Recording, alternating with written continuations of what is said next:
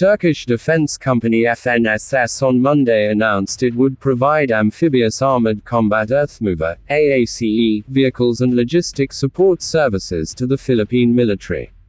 Under a contract signed between FNSS and the Philippines Department of National Defense (DND), the vehicles will be delivered and training and logistics support services completed by the end of March 2023, according to a statement by the defense firm.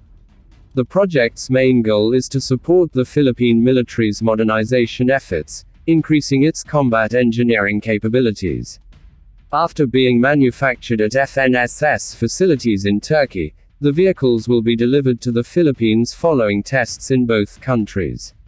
Philippine Army personnel are to be trained to use the vehicles as part of the FNSS's integrated logistics support services.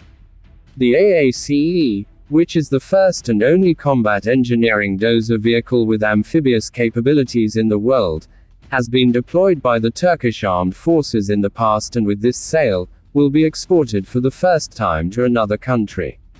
Under another project, the FNSS will provide and integrate stabilized one-man turrets into tracked armored vehicles in the Philippines. The turrets are slated to be integrated on the vehicles in October 2021, with training and logistics support services to be completed by December that year. The Philippine military favored the one-man turrets of different caliber armaments over other products produced by global defense industry giants due to its cost-effectiveness and superior technical features. Both projects will be under the Defense Industry Cooperation Agreement signed between Ankara and Manila.